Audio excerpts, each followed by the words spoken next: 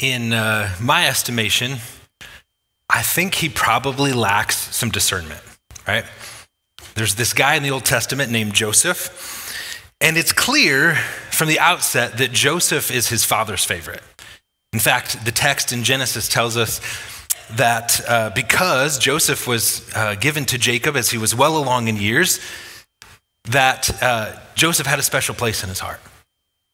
And I don't know if Jacob just loved family conflict or what, but he decides in all that wisdom to give Joseph what we often call, when we tell the story to kids, the coat of many colors, right? Now, a coat of many colors like this is expensive because dye was not readily available, and so this was a significant gift to Joseph. Now, Joseph is already unliked by his brothers, right? Because he's clearly dad's favorite. And what happens as the story unfolds is that Joseph starts to have these dreams that are prophetic. He doesn't know it yet. But in Genesis 37, he has this dream that sheaves of wheat that are his representative of his brothers bow down to him. Now, here's just a family coaching moment. If you have a dream that your siblings are bowing down to you, I wouldn't go tell your siblings, yo, I had this dream and you were worshiping me. Literally the text, if you read Genesis 37, it says, and they hated him all the more. That's not how you begin a good season of someone's story, right? They hated him all the more. He has not one, but two dreams where his family bows down to him. And his brothers, like the sibling rivalry just keeps ratcheting up. And finally they get to this place where the brothers are out in the field watching the flocks. And Jacob says to Joseph, I want you to go check on your brothers. And in Genesis 37, verse 19, we pick up that story. This is the brothers as they see Joseph coming. Here comes that dreamer, they said to each other. Come now, let's kill him and throw him into one of these cisterns and say that a ferocious animal devoured him. Then we'll see what comes of his dreams. When Reuben heard this, he tried to rescue him from their hands. Let's not take his life, he said. Don't shed any blood. Throw him into the cistern here in the wilderness, but don't lay a hand on him. Reuben said this to rescue him from them and to take him back to his father. So when Joseph came to his brothers, they stripped him of his robe, the ornate robe he was wearing, and they took him and threw him into the cistern. The cistern was empty, there was no water in it. As they sat down to eat their meal, they looked up and saw a caravan of Ishmaelites coming from Gilead. Their camels were loaded with spices and balm and myrrh, and they were on their way to take them down to Egypt. Judah said to his brothers, what will we gain if we kill our brother and cover up his blood? Come, let's sell him to the Ishmaelites and not lay our hands on him. After all, he's our brother, our own flesh and blood. And his brothers agreed. Now, this is just a bizarre part of the story, right? They see Joseph coming, and so they take his coat of many colors off, and they throw him into the cistern, and I found this so just weird. They ate lunch. Did you notice that? Like, they threw their brother into a pit, and it's like, man, after stealing his robe and throwing him in the pit, I'm hungry. You hungry? Let's eat lunch. So literally, they're eating lunch while their brother is sitting in the cistern. And I don't know how close they are. Maybe they're in earshot, and so Joseph can hear their conversation. Number one, imagine the traumatic nature of already having your brothers attack you, take off this robe that they know is of significance to your family, and then they throw you in a cistern. Already that's traumatic, but maybe he can hear their conversation, and one of his brothers goes, I mean, we could kill him, but we don't get anything from that. And they see this caravan of traders, and they go, why don't we sell him into slavery? And there's a cold heart, like they're literally eating lunch with their brother in a pit, like, we're not going to benefit if we kill him, let's sell him. I mean, this whole thing is like family trauma and family conflict. And so they sell Joseph into slavery. Now, if you read the story, you know that for Joseph, he enters a season of significant challenge and significant suffering. For a while, he becomes a well-known servant in the house of a well-known man named Potiphar, until he's falsely accused of trying to rape Potiphar's wife. She actually tries to seduce Joseph, but when he flees and runs away, she steals his cloak and frames him for this crime. Joseph spends years in prison, in an Egyptian prison. After he is finally released by the grace of God, he finds favor with the Pharaoh as he interprets one of the dreams for the Pharaoh, and Joseph rises to a significant position of power and influence in Egypt because he warns Pharaoh of a famine that's coming as he interprets Pharaoh's dream. Now, as the story continues, there's this moment where Joseph he's second in command in all of Egypt, right underneath the Pharaoh, and the famine has struck the land. Now, Joseph's brothers In this season of famine, they turn to Egypt because under Joseph's leadership, Egypt is the only place that actually has food. And so they become a resource to the entire Mediterranean world, basically. So Joseph's brothers, they're desperate for food. They come to Egypt, and lo and behold, later in Genesis, there's this moment where Joseph's brothers are standing in front of Joseph, who's now sitting on a throne, and you can imagine what's going through Joseph's mind. Right? It seems like a moment ripe for revenge. He's sitting in a position of power. His brothers are in a place of need. They don't even recognize that it's him yet. And here's what I want you to do. I want you to place yourself in the story and go, how would you respond? Now, one of the things I've noticed about our culture is we love a good revenge story. Look at how many of our movies are about revenge and how many of our movies have us rooting for really somebody who's doing ethically terrible things, but because they're taking revenge on the bad person, we find ourselves rooting for these people in these morally compromised moments because we love to see revenge happen. Now here's Joseph. He's in a position where he could take revenge. How would he respond? How might you respond? So here's my question this morning, church.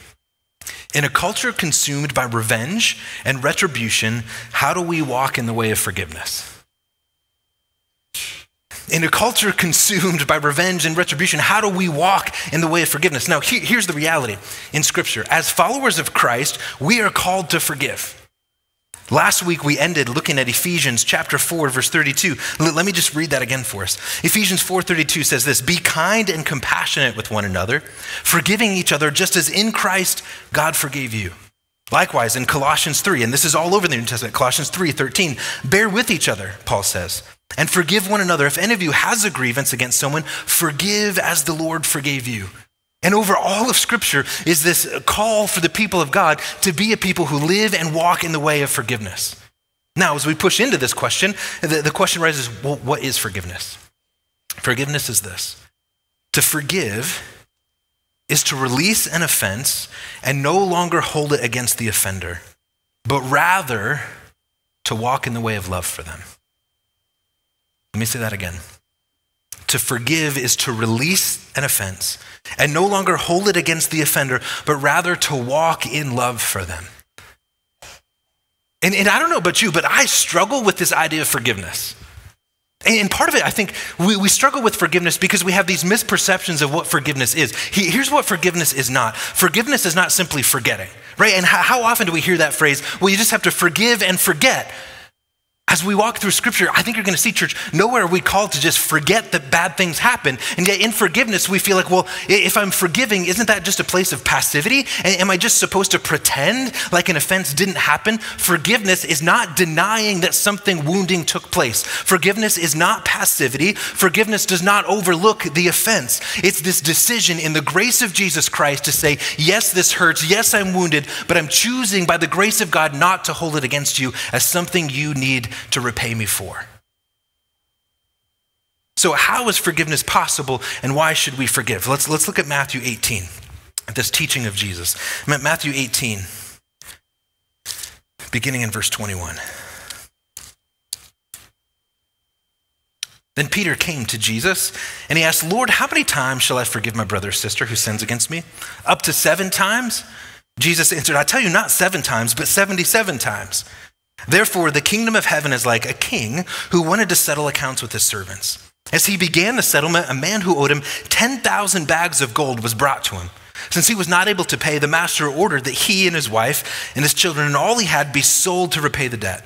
At this, the servant fell on his knees before him. 'Be patient with me,' he begged, 'and I will pay back everything.' The servant's master took pity on him, canceled the debt, and let him go. But when the servant went out, he found one of his fellow servants who owed him 100 silver coins. He grabbed him and began to choke him. 'Pay back what you owe me,' he demanded. His fellow servant fell to his knees and begged him, 'Be patient with me, I'll pay it back.' But he refused. Instead, he went off and had the man thrown into prison until he could pay the debt. When the other servants saw what had happened, they were outraged and went and told their master everything that had happened. Then the master called the servant. 'You wicked servant,' he said, 'I canceled all that debt of yours because you begged me to. Shouldn't you have had mercy on your fellow servant just as I had on you?' In anger, his master handed him over to the jailers to be tortured until he should pay back all he owed. This is how my heavenly Father will treat each of you unless you forgive your brother or sister from the heart." What a parable. And then it starts with Peter, who asks this question of Jesus. He goes, Jesus, how many times do I need to forgive my brother or sister? And if you read the Gospels, I both love and feel bad for Peter. Peter's the guy who's always trying to get it right. He wants to be a man who appears to have substance and depth. And so he goes, Jesus, how many times should I forgive my brother or sister? Should I forgive them 7 times? Now, Peter's not just making up a random number. In the Talmud, which is actually I have it in my office, it's 30 volumes of the rabbinical tradition passed down from the Babylonian exile up until the time of Jesus. There's this teaching in the Talmud that says, from a rabbi, if your brother or sister sins against you, forgive them 3 times. Now, Peter, he's astute, and he knows, okay, Jesus is pretty merciful. He goes, I'll double it and add 1. The number 7 has significance in Jewish culture and context. It's a number of perfection. It's a number of wholeness. And so Peter goes, I know the answer. Jesus, I should forgive my brother 7 times. And I think Peter's inside is like, I got it. This is the right answer. I'm so good at this. And Jesus goes, he goes, Peter, not 7 times, but 77 times. Now, Jesus is not saying like you should have a clicker. Click. Like when somebody offends you, you're like, bro, you're on number 60. You've got 17 left and then we're done. Right? That's not what Jesus is saying. When Jesus says the number 77, he's saying, Peter, stop keeping score. He's saying, Peter, don't keep a tally of how many times you've forgiven your brother or sister. What he's saying is that forgiveness is to be a continual pattern. It is the disposition of who we are and how we live. And then Jesus tells this parable, right? And the parable begins with this phrase, as many of the parables do, the kingdom of heaven is like. Read through Matthew sometime, and as you read the parables, notice that Jesus begins most of them with that phrase, the kingdom of heaven is like. And when Jesus uses that phrase, he's saying, here's what God is like. When everything is rightly submitted to the rule and reign of God, here's what it's like. The kingdom of heaven will look like this. And he says, there's this master who was settling his accounts, and he calls in this servant, and this servant owes him 10,000 bags of gold. Now, if you're reading in your physical Bible, I want you to just look at the footnotes. The footnote to this says, Greek, 10,000 talents. Catch this. A talent was worth 20 years of a day laborer's wages. 1 talent was worth 20 years of a day laborer's wages. This guy owes 10,000 talents. Now, I'm not a math major, but that's something like 200,000 years of a day's wages, right? Jesus uses what is an absurd sum. Like, if you're a Jewish person and you're reading this in that time, you would have almost giggled at that amount. This is like Jesus saying this man owed him a bajillion gazillion dollars. It's a number that they couldn't even comprehend. The debt is so great. And he calls this man before the king, and the man falls at his knees and he goes, I'll do whatever I need to do.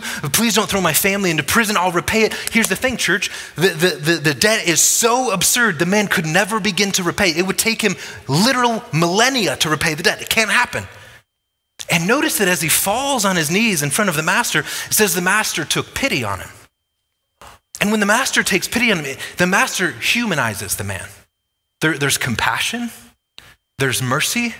Right? He's threatened to throw the man's family into prison to sell all he has. And this man who was broken and who's destitute and is about to lose everything he loves and cares for, the master sees him suddenly with mercy. And he forgives the debt. Now, what's mind-boggling, church, is that the debt doesn't go away.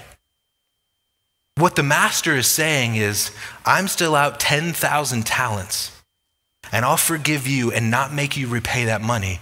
And the master absorbs the debt. Now, if you're astute, you're realizing that Jesus is proclaiming the gospel. We're told that the wages of sin is death. What we rightly deserve because of our sin and rebellion against God is to be eternally separated from him, is to have no life in him. But Romans tells us that Christ, who is rich in love, died for us even while we were still sinners. And what we believe is that the New Testament teaches that Jesus took on himself the penalty for our sin, and God absorbs our debt of sin when Jesus dies on the cross, forgiving our sins. And now there's this servant, right, who turns around. He's been forgiven this enormous debt. Somebody owes him a few hundred silver coins. Not a large debt. And this man, he grabs him by the collar and he chokes him and he goes, I'm going to throw you into prison. And he does. He has him in prison because he doesn't want to forgive the debt. And when you see this story, you go, but how? Like, you had this massive debt that you couldn't pay, that was impossible. It was forgiven, and you're going to throw him in prison? And yet, church, we do this all the time. We've been forgiven a debt of sin that we could never repay, and yet we turn around and at the offense of our brother and sister, we hold them in a place of anger, vengeance, and hatred. And the same kind of ridiculousness that you see this a man interacting with in this parable is the same kind of like absurdity that we have to see in our own life when we refuse to walk in the way of forgiveness. And here's the reality of this parable. When we encounter God's forgiveness, we become forgivers.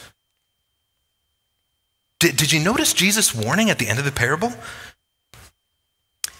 He says, in his anger, the master handed him over to the jailers to be tortured. And catch this, this is how my heavenly Father will treat each of you unless you forgive your brother and sister. Now, Jesus is not saying that God's ability to forgive us depends on our ability to forgive other people. That would make salvation works-oriented.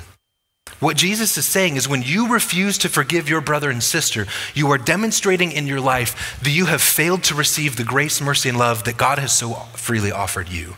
Because when you encounter the transformative forgiveness and mercy of the God of all the universe, your life will be transformed. You want to know if you are walking in Jesus? How is your forgiveness? The way that we forgive and walk in mercy is demonstrative of the transformative power of Jesus Christ in our lives. So let's talk about the dimensions of forgiveness that are fleshed out in this. Right, we talked about Ephesians 4:32, forgive one another just as in Christ God forgave you. The biblical passages on forgiveness always are rooted in God's forgiveness of us. And so as we talk about forgiveness, there are three dimensions to forgiveness. The first is the vertical dimension of forgiveness, and it's recognizing that God in Christ Jesus forgives us. And so there's this vertical forgiveness of God to us as his people. God sent his son Jesus to die on the cross, paying the penalty for our sin. We then, church, we have to do the internal work of repenting, of receiving and responding to God's grace. And what happens is that when we encounter that forgiveness, we are transformed. We are not the same. We become a new kind of people. And what happens then is it opens up this horizontal forgiveness. When we have been forgiven and we have repented and received that forgiveness, we are able to offer human forgiveness of other people that is directly rooted in God's forgiveness of us. And the hope is that there can be repentance and reconciliation and new relationship. But all of that is rooted and goes back to the beautiful reality that God has first forgiven us. Couple more passages and some observations about forgiveness. Mark 11:25, Jesus says, and when you stand praying, if you hold something against someone, forgive them so that your Father in heaven may forgive your sins. So Jesus says you're in a moment of worship and you're praying and you remember that your brother has done something to offend you. He says, forgive him. Offer that forgiveness. Luke 17:3-6, Jesus says, so watch yourselves. If your brother or sister sins against you, rebuke them. And if they repent, forgive them. Even if they sin against you 7 times in a day and 7 times come back to you saying, I repent, you must forgive them. The apostle said to the Lord, increase our faith. He replied, if you have faith as small as a mustard seed, you can say to this mulberry tree, be uprooted and planted in the sea and it will obey you. Now notice that Jesus tells the disciples to watch themselves. The disciples, when they hear this teaching on forgiveness, they say, Lord, increase our faith. Let me make some observations about this. Number one, forgiveness requires God's grace and mercy to help us. Forgiveness is not something we're trying to work up in our own accord. When we're faced with the responsibility to forgive, I don't try to go, okay, I'm going to try really hard to forgive. No, my posture is one of, Jesus, Son of David, have mercy on me. Would you grace me to forgive as I have been forgiven in you? And notice the disciples, when they hear this teaching, they say, Lord, increase our faith. They go, we believe, but Jesus, this is asking a lot. You want us to forgive when we've been wronged? When our brother, even 7 times, you want us to continue to offer forgiveness? And the disciples' response, I think, should be our response. Lord, help me. Lord, increase our faith. And notice too, Jesus warning to them, he says, watch yourselves. Tim Keller, in his book, Forgiveness, he says this about this passage in Luke. He says, when Jesus says to those wronged, watch yourselves, it means we should assume that we're more resentful and less forgiving and more controlled by what we've done to us than we think we are. I thought that was powerful. Jesus is warning the disciples, watch your lives. Be careful what takes root in your heart. Be quick to be a people who offer forgiveness. Second observation about forgiveness. Forgiveness is not optional. Right? You look at the parable of the unmerciful servant, you look at Jesus' teaching in Mark, you look at Jesus' teaching in Luke, you look at Peter's teaching, or Paul's teaching in Ephesians and Colossians that we read earlier, and none of those passages do you see like, if you don't feel like it, don't worry about forgiveness. No, forgiveness is not optional for the Christ follower. If you are rooted in relationship with the God of the universe who has forgiven us in Christ Jesus, forgiveness becomes who we must be in Christ.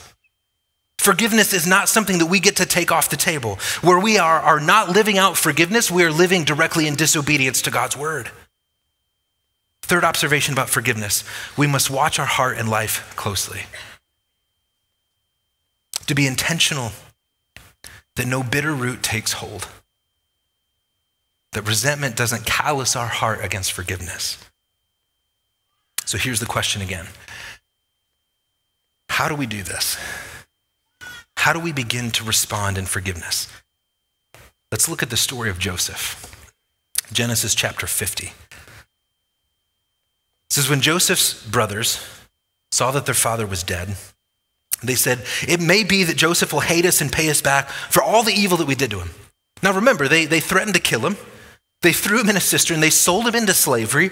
You can understand why when their father dies, they're worried that they're going to get Joseph's revenge. And now Joseph is a ruler in Egypt. He is a man of significant authority. He can have them killed. He can do whatever he wants. Verse 16, so they sent a message to Joseph saying, your father gave this command before he died. Say to Joseph, please forgive the transgression of your brothers and their sin, because they did evil to you. And now please forgive the transgressions of the servants of the God of your father. Joseph wept when they spoke to him. His brothers also came and fell down before him and said, behold, we're your servants. But Joseph said to them, don't fear, for am I in the place of God? As for you, you meant evil against me, but God meant it for good, to bring about that many people should be kept alive as they are today. So do not fear, I'll provide for them and your little ones. Thus he comforted them and spoke kindly to them. There's so much here that I just find mind-boggling. They literally wanted to murder Joseph. And notice how he responds. Number one, and this is how we should respond, Joseph reacted with humility. They're nervous. Joseph is going to return evil to us. And notice Joseph's words. He says, am I in the position to act as God in this place? And part of me goes, Joseph, you rightly deserve, give them some revenge. And yet Joseph says, I'm not going to stand in judgment over you. And sometimes, church, when we are hurt or wounded or offended, where our pride, our ego has been hurt, wounded, or offended, sometimes our lack of forgiveness is driven by the shame of what happened in the offense. And so we want to get even because we think somehow that will make me not feel as shamed or broken about this thing. The problem is revenge never results in healing. Revenge never results in anything holistic.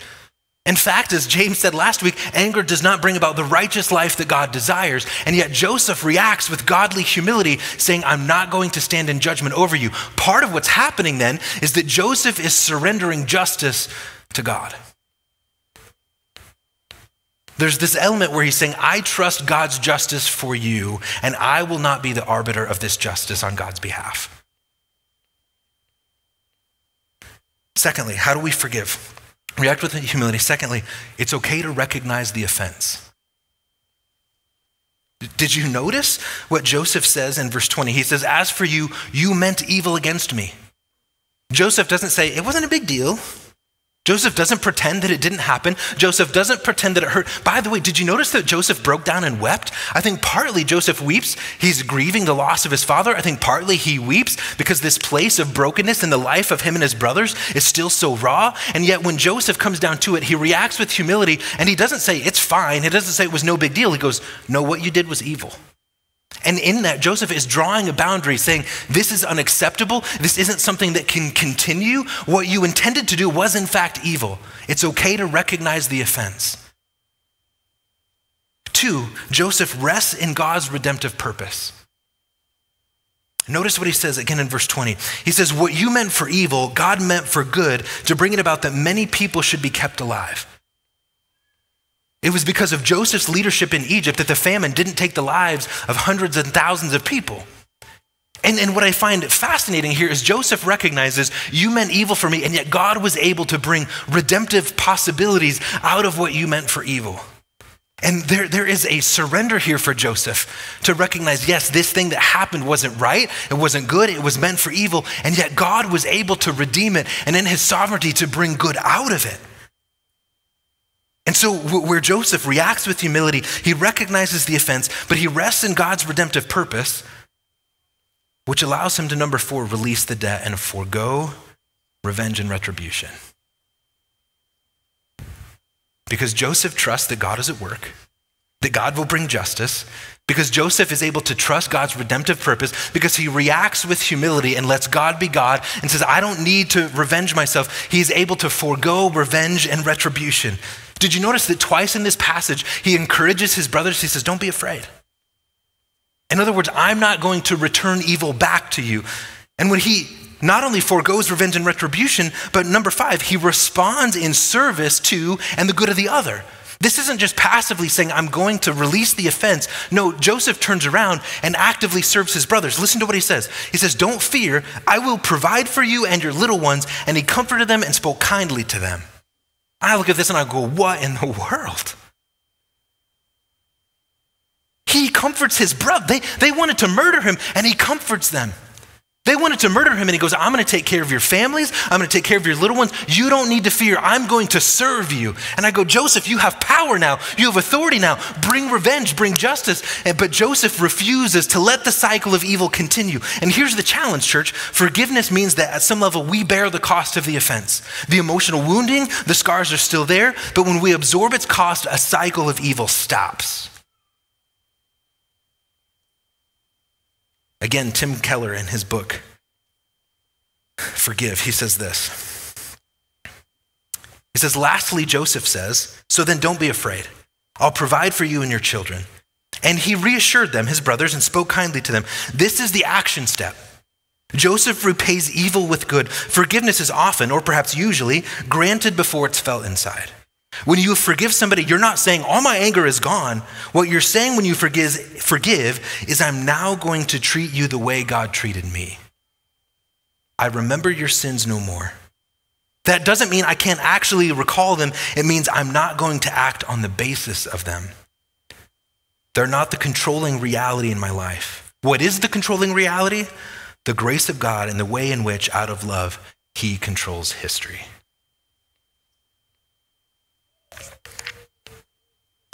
So can we, like Joseph, respond with humility?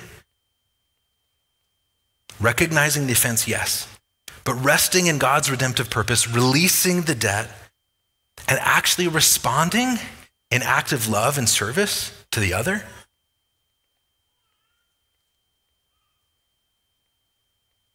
The last 4 points there. Here's your homework. Read Romans 12, 14 to 21. And the last point there is live peacefully, because I know if you don't get the last point, makes some of you nervous.